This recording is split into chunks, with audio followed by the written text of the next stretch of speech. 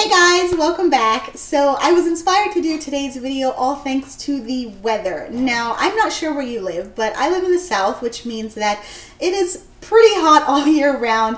We don't actually get like wintry weather until late December, if that. However, as of late, we've had this freak cold front moving in, and because of that, I have woken up to temperatures in like the 20s and 30s. Obviously, I'm wearing a sweater, but anyway, it got me inspired to think about thriller or mystery books all set in those colder months. And it's because of that I thought that I would do a roundup of thriller books to give you, if you too are anything like me and you like to read thrillers and mysteries when it starts getting cold. You know, I find that the books tend to be more atmospheric. I don't know if it's because, you know, at this point it's getting dark at like 5:30 or what, but I love reading thriller and mystery books during the winter time, and I thought that this would be the perfect opportunity to share with you all some of my picks. So that said, let's go ahead and jump into the books. Now, I will say they kind of take place in different times. I tried to get them all kind of around the December months because that is like peak coldness. However, I believe there may be one here set in like late November. There might be another one set like New Year's Eve, which I guess is technically still in December. But regardless of when they're actually set, it's for sure between now and the end of the year. Again, peak chilly cold time. You know, it's getting dark early, it's cold, it's wintry, all that kind of stuff. So I'm really excited to dive in. Now, one quick note before I jump into the books. I did try to put these in order of how graphic they are, going from least graphic to most graphic. And by that, I mean, you know, how much gore, how gruesome it is. You'll see what I'm talking about when I start off. But just a note, so if you don't like your books overly explicit, and kind of too scary like that, maybe go with the first couple of books that I'm about to mention. But if you like books, you know, the darker the better, then definitely check out the kind of last books that I mentioned. So that said, let's talk about the first book, which this is going to come as no surprise to any of you, starting off with Murder, She Wrote. Now, if you saw what video? Did I mention this book yet? I'm not sure. But this is definitely one of the books that I have been anticipating. I bought it months ago, but I have been purposefully waiting for the winter months to read it because of when it takes place, which is during the cold. Now,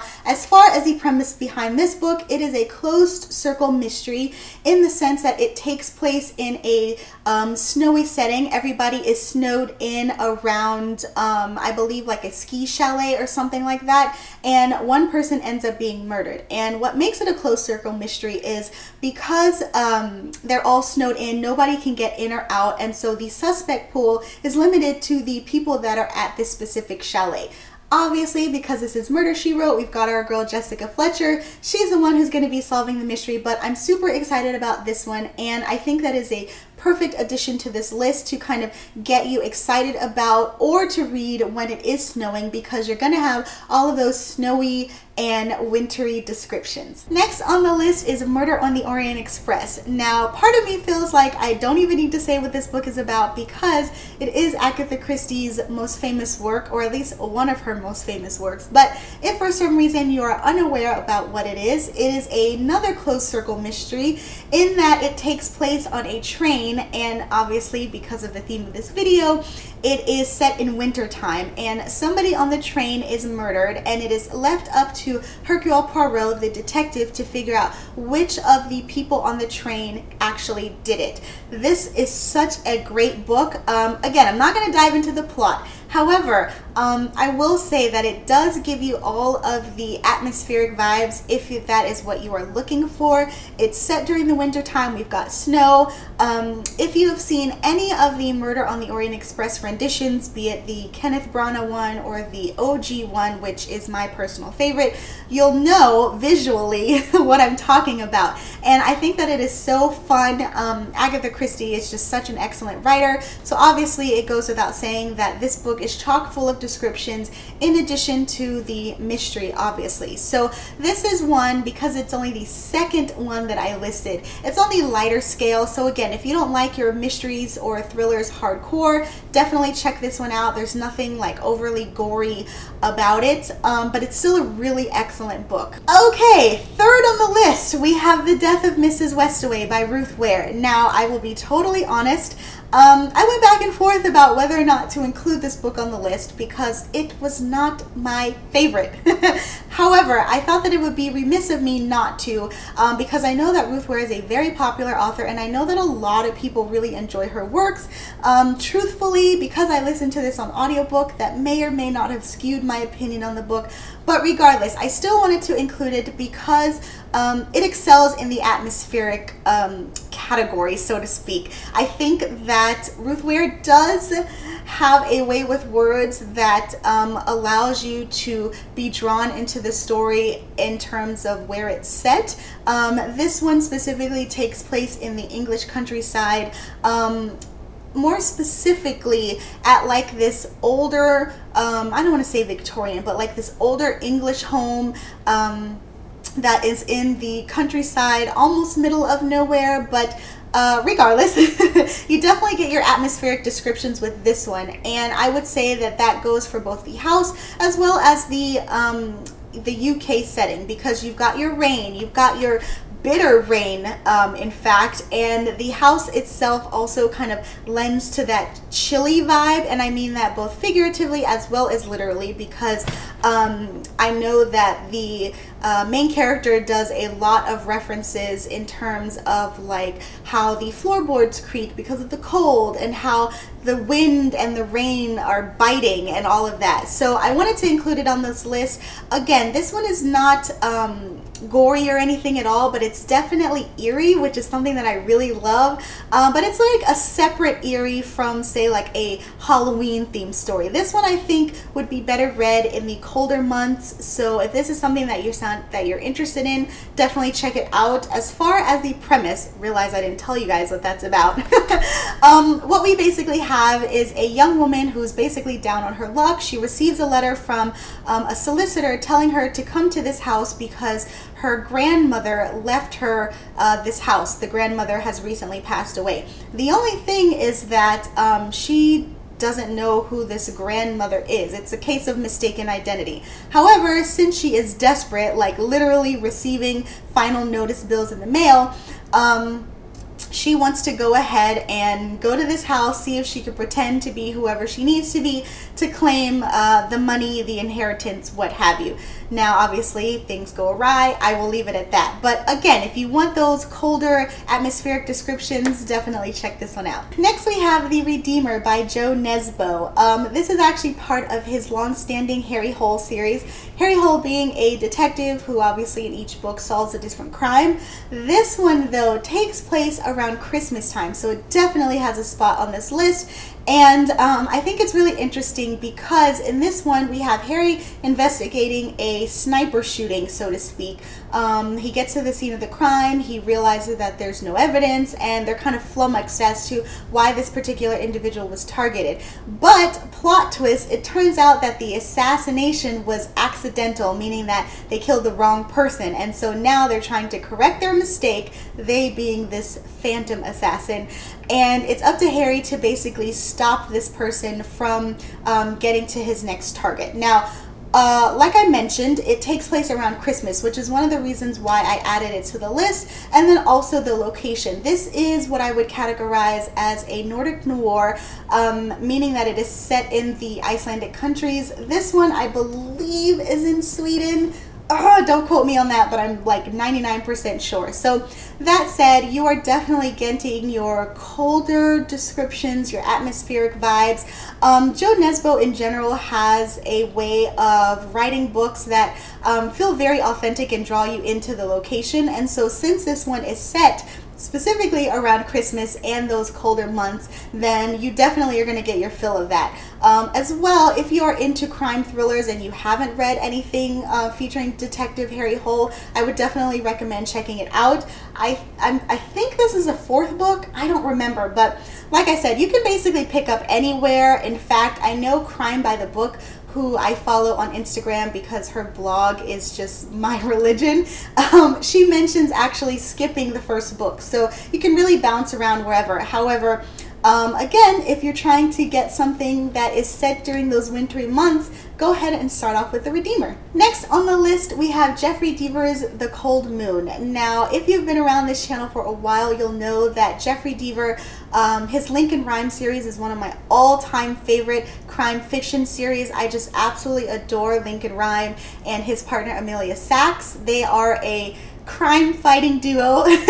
However, Lincoln Rhymes is a paraplegic, and then Amelia is a regular police detective. In this specific one, they are tracking an infamous serial killer called the Watchmaker, and I would say that it's actually one of Lincoln Rhymes' most formidable opponents to this day. And this one actually takes place, I want to say, yep, it takes place in December, and I know that their books are set in New York City, so obviously New York in December, you're definitely going to get your cold, wintry kind of vibes if that's what you're looking for. But in addition to that, Jeffrey Deaver does such an excellent job with this series, and you can definitely pick up, you know, whatever book. So if you never have read this series, you can go ahead and pick this one up if it sounds interesting to you without kind of having read any of the previous books. But like I mentioned, Lincoln Rhymes is up against his most formidable villain in this one, and I'm super excited because I love the Watchmaker. I've read him,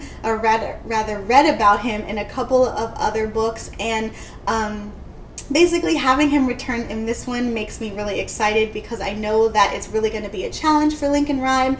And I will say, when it comes to these books, it's more, again, of a police procedural, so you kind of already know who the bad guy is. It's not like a big reveal, so to speak. So in that sense, I would say it's more of a thriller rather than a mystery.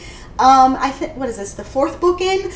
So yeah, in terms of like the graphicness and the gore, it is a little bit strong. Well, it is stronger than, say, like Murder, She Wrote or Agatha Christie, but it is presented in a way to where it's not overly gratuitous. So, you know, think of it like a Law and Order episode. No.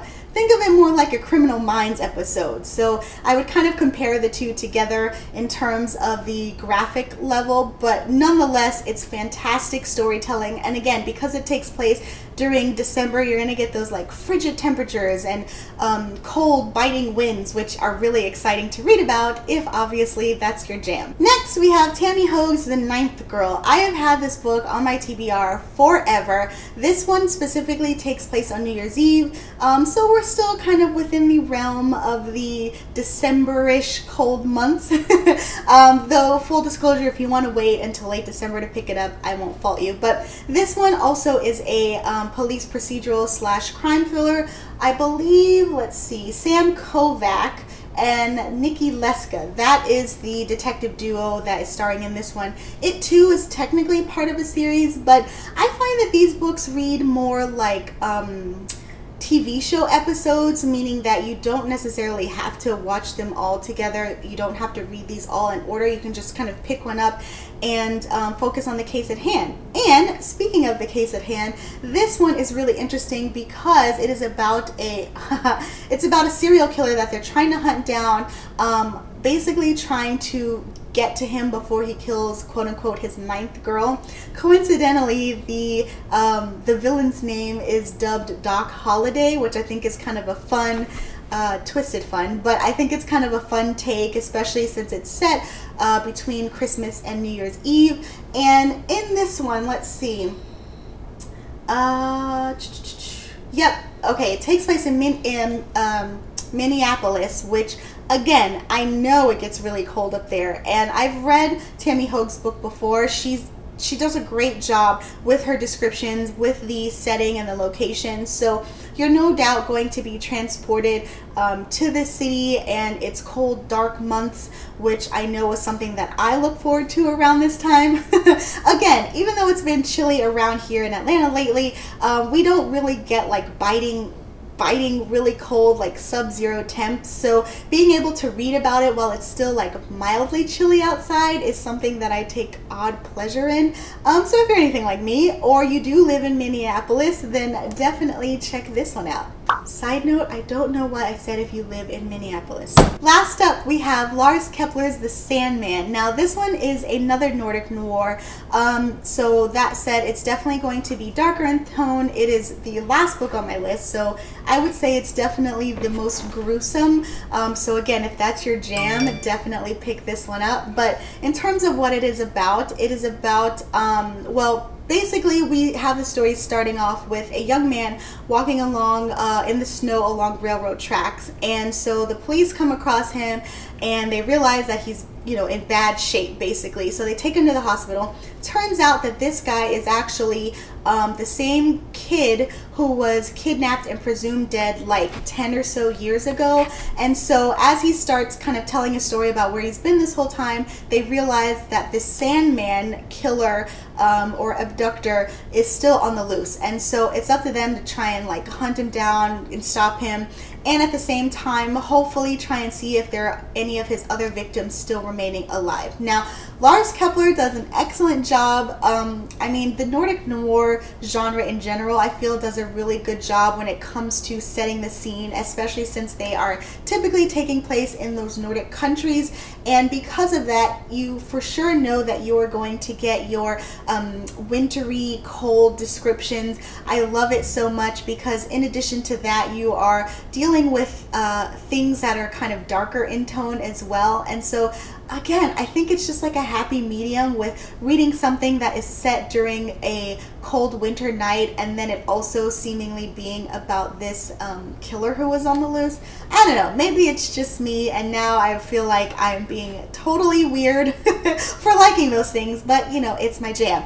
And if it's your jam too, definitely check this one out.